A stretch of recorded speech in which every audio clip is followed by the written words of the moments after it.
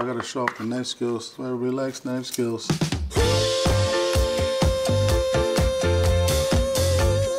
What up, it's your boy Chef Harold, aka Uncle Harold. Inasal chicken is such an iconic barbecue chicken in Filipino culture. It's done for birthday parties, somebody's Sunday afternoon, and you can inasal anything. Inasal is just a marinade, and the one special ingredient is soda. And then the macaroni salad itself is a play on Hawaiian style macaroni salad. I think you're really gonna enjoy making this at your home.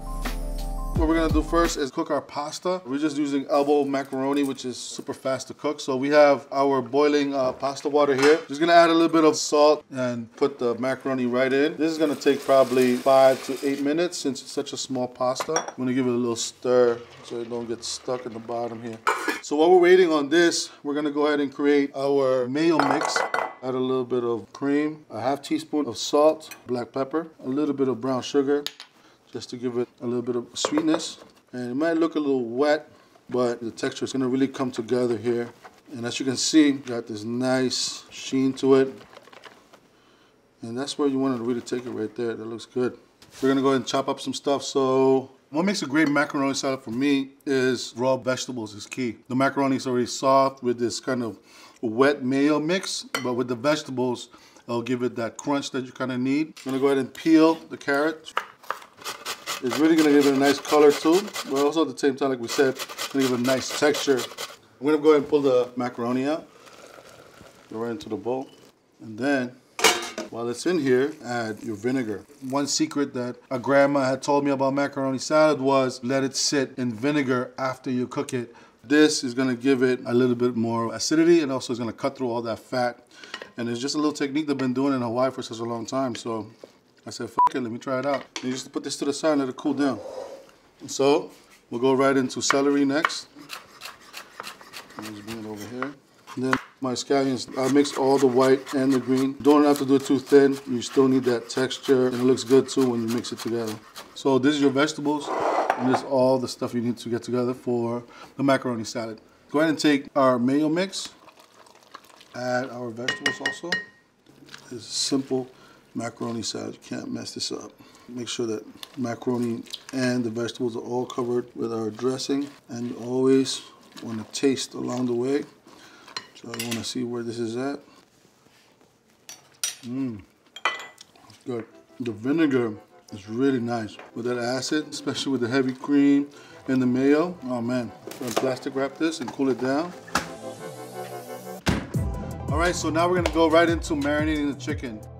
First and foremost, ginger and garlic is the base for anything you marinate. I don't care what nobody says, you gotta use these things. All right, so a little piece of ginger, we're gonna take a little spoon, and we're gonna go ahead and peel it. My mom, my grandma used to make me do all this stuff because they were so lazy to do this for themselves, all right? So if you ever have kids and you wanna make food, you just gotta make them do all the mundane things, and then they become chefs. Ginger has a nice spice to it, especially fresh ginger, and it creates such a great aromatic smell to anything you kind of put together. Kind of small dye situation. Put it in this bowl. And then take about 3 cloves of garlic. Just gonna push down a little bit because you don't want this to burn on the grill. I'm gonna go ahead and get it kind of mush. And so next we're gonna prep the lemongrass, take the outer skin off. It's primarily used in Southeast Asian food to give it aromatic lemon flavor. The lemongrass itself is very woody, so you can really just use kind of the upper part. And the way you kind of break it down is you take the back of your knife and you kind of just smash it to kind of open it up, get all the aromatics out of it, and it hits whatever product you're working with a lot faster. Right here. Okay, next, we're gonna go ahead and make our mix. First things first, we're gonna put a little bit of brown sugar, some salt, a little black pepper, and one of our favorite condiments in the Philippines, coconut vinegar. It's amazing flavor profile. And then one of our culinary producers got us fresh calamansi juice, squeezed it by hand. So this is made with love right here, right? A little bit of that in here. So calamansi is a citrus fruit from the Philippines. Let's just say it's like a lime with like a Meyer lemon situation mix. And we use it for everything. That's kind of the citrus for the Philippines. The acidity in calamansi is a little bit higher. We have a lot of fats in our food and vinegar, and that sourness kind of elevates the product and elevates the food. You saw that elevate? That's a Filipino shit just came out. You see that?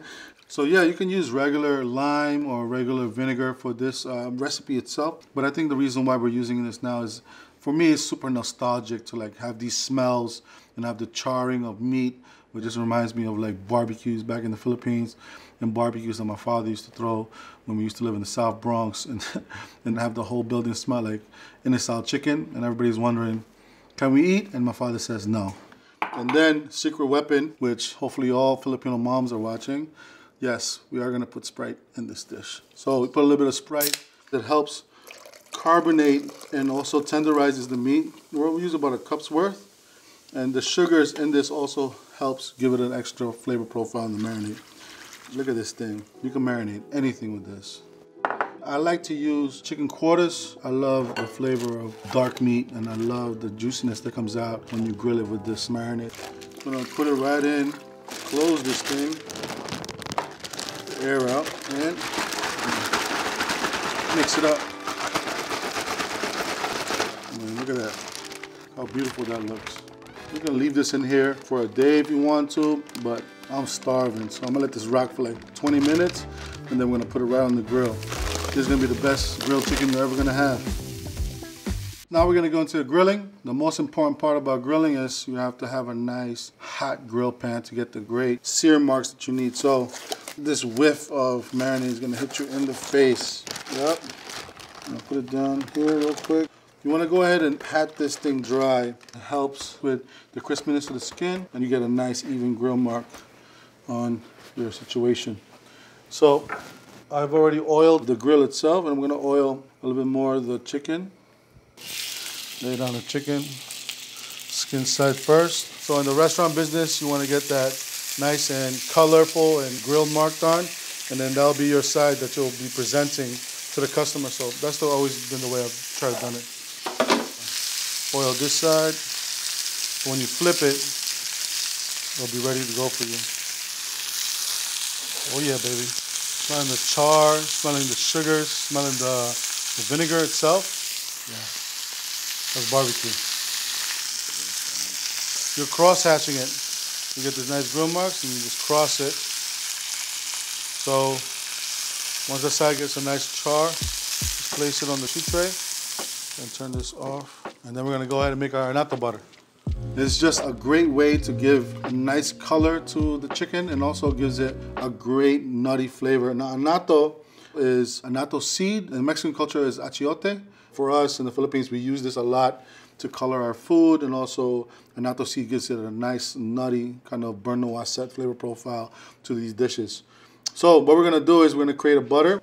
First, we're gonna have some room temperature butter, a little bit of the annatto oil, a little bit of salt, and then these beautiful calamansi, the citrus that we spoke about earlier, fresh. I'm gonna go ahead and squeeze it. Go ahead and mix this. I've never cooked Filipino food like this in my professional career.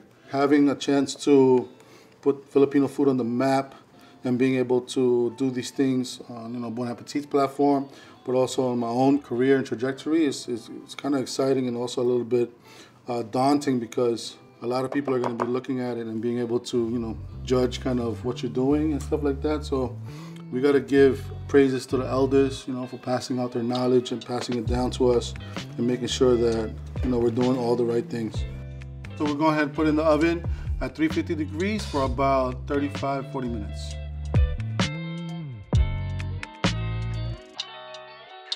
Oh shit, I forgot my cake tester. You got a cake tester? Show you this little trick. Ooh. It's called burn your lip trick. Okay. So yeah, now we're gonna go and check on our chicken. Woo! Look at that thing. Usually you can check it with your probe thermometer at 165, but in professional kitchens we use a thing called a cake tester like this. This is what the pastry chefs use to stick into cakes to see if it's done or not, if there's any kind of wetness on the batter itself. So the savory side took it from them, and then we started using it for our steak. So what would you do is you just stick it inside of your steak. You would feel it under your lip or in your hand. Scorching hot, it's well done. Like a medium heat is medium, and then like a mid-rare is kind of like to a body temperature. So we're gonna do the same thing with our chicken, all right? So what you wanna do is for chicken thighs, the cartilage connecting with the thigh and the chicken leg itself, you just wanna hit that. And then you wanna feel it. That's it, it's hot as fuck. So that means it's cooked all the way through. And the thigh too, yeah, that's hot. All these chickens are ready.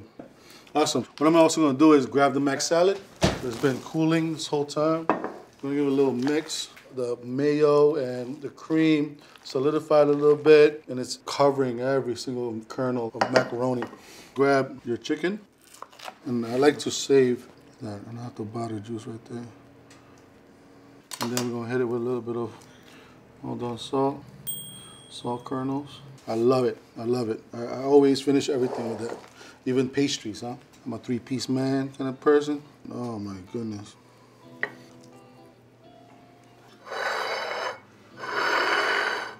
That's it. Inasal chicken with macaroni salad. This is the best part of the day, all right? You get to taste your hard work. First, I want to taste the macaroni. No matter of fact, I'm getting a piece of chicken because my mouth is watering.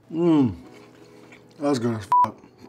I'm not saying that because I made it, because it's so juicy. The annatto butter is amazing.